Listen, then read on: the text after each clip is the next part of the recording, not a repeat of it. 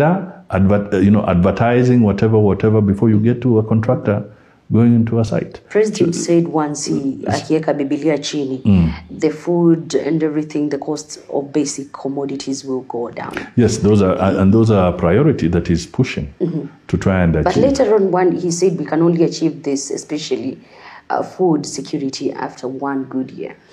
No, he said food security, but achieving maybe lowering of prices, maybe some aspects of it can be achieved earlier through interventions like fertilizer coming through and so forth.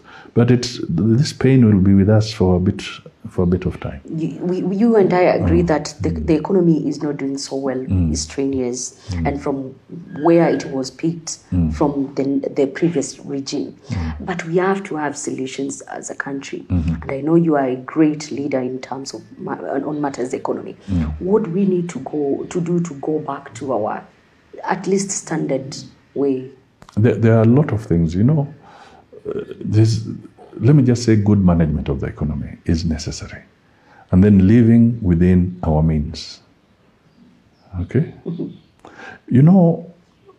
The outgoing administration has left us in a scenario where 60% of our revenues is going to pay debt.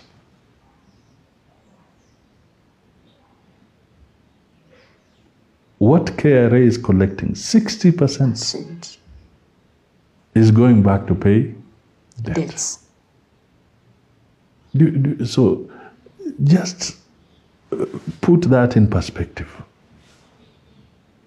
That's why when we say that these are not quick fixes, this is going to be a protracted process, incremental,